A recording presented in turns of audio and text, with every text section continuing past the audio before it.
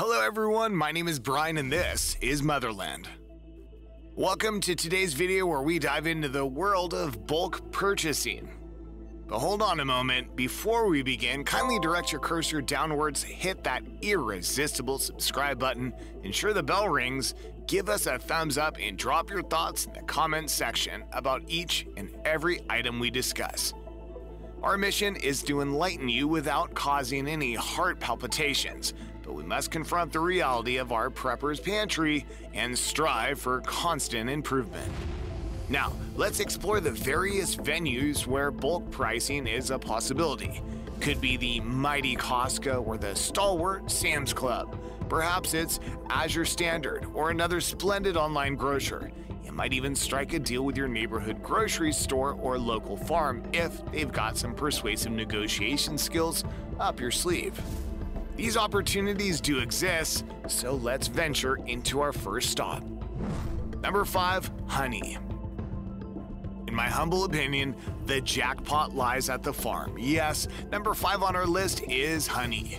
Purchasing honey in its tiniest jar comes with a hefty price tag. Even when we were busy bees selling our honey, the smaller the portion, the more you'd have to shell out. However, if you encountered a brave soul willing to purchase a colossal 5-gallon bucket of golden goodness, you could cut them a deal on the per ounce price.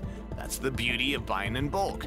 It often saves you by the ounce. So, exercise caution when determining your per ounce rate. Don't fall prey to any scams or bamboozlement. But trust me, honey is a prime example of a bulk buy bonanza. In our neck of the woods, we have a buzzing honeybee aviary that puts us to shame in terms of scale. They churn out honey in such an abundance that selling it at a retail level becomes nearly impossible. As a result, they offer a wholesale option. Picture this, you stroll in and walk out with 5 gallons or 10 gallons or even one of those mammoth vats filled to the brim with honey, all at a reduced price thanks to buying in bulk. Remember, honey never spoils. It's an essential ingredient in countless medicinal and herbal concoctions and lasts indefinitely. Store it meticulously in food-grade buckets within your pantry, and you'll be enjoying its sweetness for ages. We've been beekeepers for years and are still relishing honey from yesteryears, meticulously rotating the newer batches to the front. Never spoils, plus it's a versatile resource for all your sugar needs, good for your metabolism, and can even provide a buzz akin to caffeine. So, get in touch with your local farmers or beekeepers and you'll likely stumble upon a sweet deal for a bulk buy of honey. Number 4, dairy. Let's move on to dairy products. Now, this is a rather unique situation. Take cows, for example. They demand milking every single day. There's no "I'll skip today" option. On most farms, the milking process is a constant affair. If you visit a local dairy, you may not be able to collect the milk on the spot due to their existing clientele or cooperative arrangements. However, if you give them a heads up and say, hey, next Friday, could you set aside X amount of gallons for me and request an additional surplus quantity, they'll gladly reserve it or gather enough for you at that time. Usually, you'll enjoy a better price because they recognize you as a reliable customer, especially if they provide high-quality milk. So, if I were to purchase milk, though I don't personally, buying it in bulk would definitely yield savings. Imagine this, you want to venture into the art of yogurt making, cheese production, or even crafting your own butter.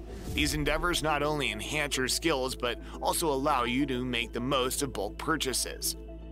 Learning how to freeze dry, dehydrate, or can dairy products opens up a world of possibilities. Misty on the Max Life channel even mastered the art of making condensed milk using simple milk and cane sugar. It's a fantastic alternative to commercially engineered milk derivatives. So, steer clear of those and explore the joys of buying dairy in bulk.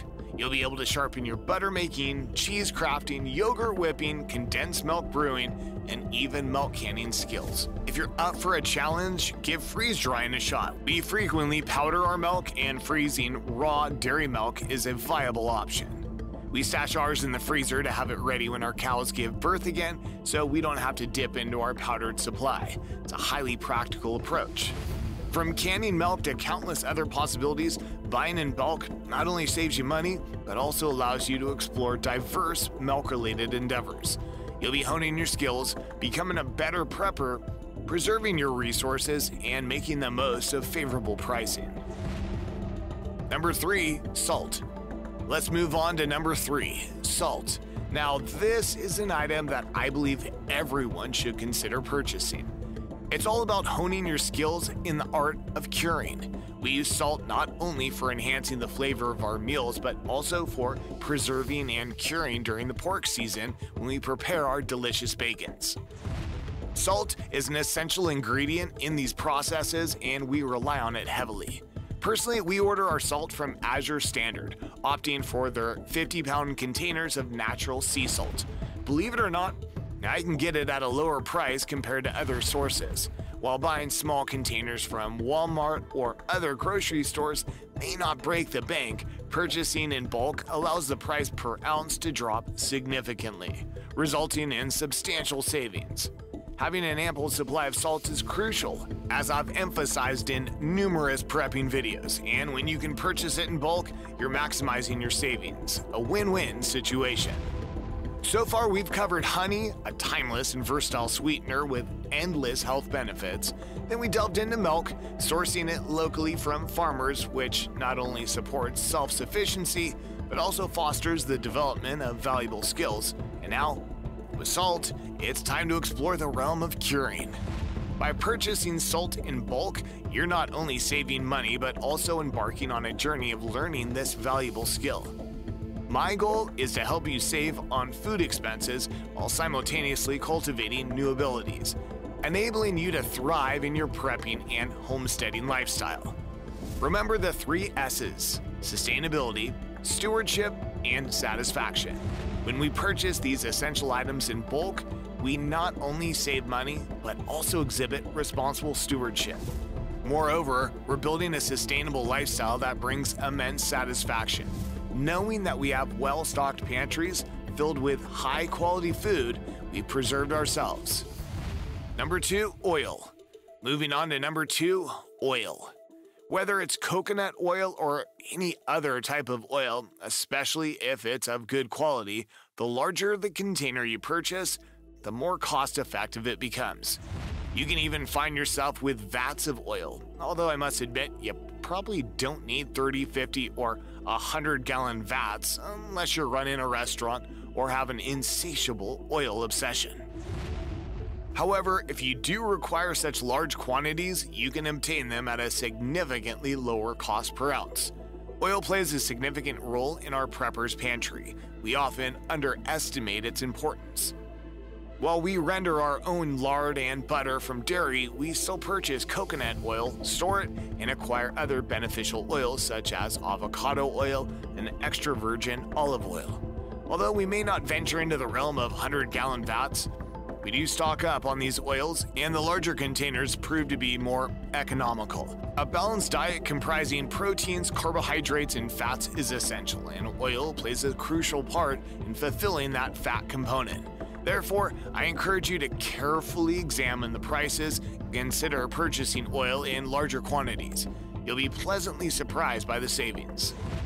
Here's an intriguing idea. If you wish to explore alternatives and avoid commercially available oils, consider lard. You can simply approach your local butcher and request an order of lard, or even request a pig, specifically asking for all the lard from the processing. By rendering this lard yourself, you can create your own canned lard, resulting in significant cost savings. Additionally, it offers a more holistic approach as you have complete control over the process and can ensure the use of unrefined oil. Rendering lard is a simple process that involves using a crock pot, and we have a video dedicated to this topic for further guidance. Incorporating lard into your diet shouldn't be the primary focus, but it does serve as a valuable source of fat, providing essential energy and contributing to prepping and food sustainability efforts. Adding bulk oils to your stockpile is a wise investment that ultimately saves you money while diversifying your fat sources. Number 1, beef. And finally, rounding out the list at number 1 is beef. When you purchase a side or even an entire animal, be it beef, pork, or sheep, you'll undoubtedly save money. However, there's a catch. You'll need to acquire the skills to process the meat yourself, which is undoubtedly the best route to take. It's a game changer, as we've discussed. If your goal is to be a prepper and embrace sustainability, you must find ways to achieve that. Buying meat in bulk allows you to say, okay, I won't settle for prepackaged ground beef or ground round from the grocery store at the same price. Instead, I'll pay a similar amount, but get steaks, roasts, and various other cuts that cost much less. So, buying in bulk and working closely with your local farmer is key. In each of these avenues, I've emphasized the option to buy locally, but of course, if you're unable to purchase from a local farmer, then acquiring your meat from the store is the next best option. But I've provided avenues for building skills in buying in bulk, encouraging you to grow what you can and obtain what you need, all for long-term benefits. When it comes to beef, for instance, I can raise my own cows and enjoy a steak for as little as $2 or $3, whereas the same steak would cost me $20, $30, or even $40 at the store. Even my ground beef comes out cheaper at just a couple of dollars, all while knowing exactly where it came from. If you're unable to raise your own meat, support a local farmer who can. It's a community-building approach. You can work out an arrangement where you purchase a steer from them each year, saving money as a returning customer, similar to the dairy and honey examples. This allows you to shop local, contribute to the growth of your community, and do things the right way. There's a perception that the prepper industry often promotes specialized, high-priced products marketed specifically for emergency preparedness. I'd argue that many of these items can be substituted for more cost-effective alternatives found in regular stores, lending to unnecessary expenditure. The broken food system cannot be fixed solely from the top down. It needs healing within local communities, with people re-establishing their trust in farmers and gardeners, embracing sustainability, and returning to self-sufficiency. When we learn and implement these principles, we'll address the flaws in the food system. Inflated prices will diminish, and we'll be able to nourish our families while adequately stocking our prepper's pantry. And that's it for this video. I genuinely hope the info I shared has been beneficial to you. I want to reiterate that my intention is never to instill fear or suggest that you'll find yourself in a situation without any food. I'm simply urging you to observe the volatility of our world and recognize that having a reliable food supply is one less thing to worry about. It grants you food sustainability, freedom, and independence. Oh, and please share this video and give it a big thumbs up too. Your support helps us reach more viewers, spread our message, potentially grow our channel. So please click on the subscribe button and ring the bell below for future content. If you enjoyed this video, don't hesitate to let us know your thoughts in the comments section. Wishing you a fantastic rest of the day, and God bless.